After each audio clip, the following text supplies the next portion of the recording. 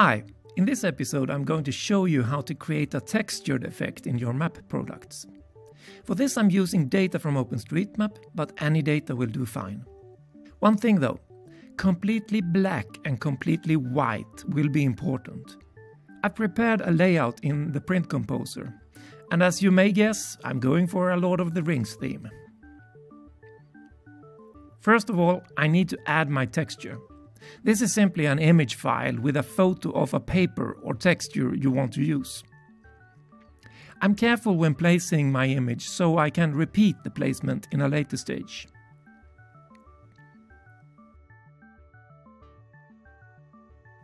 Then I add my image file, which in this case don't cover all the layout, but I think I'll get away with stretching the image in this case.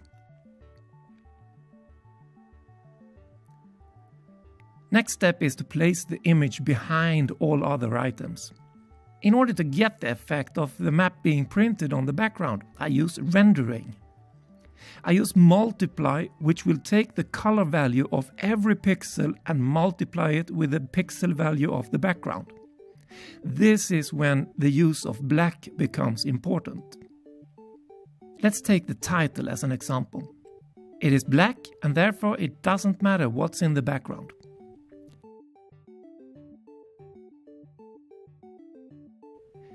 By changing the color to gray, the background will start to shine through, even if it isn't apparent in this case.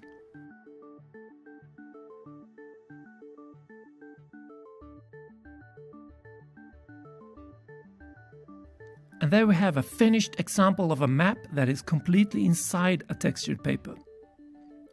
Let's take another example.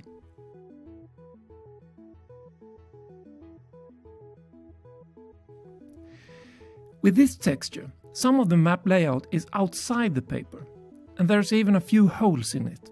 To fix this, I use another render layer.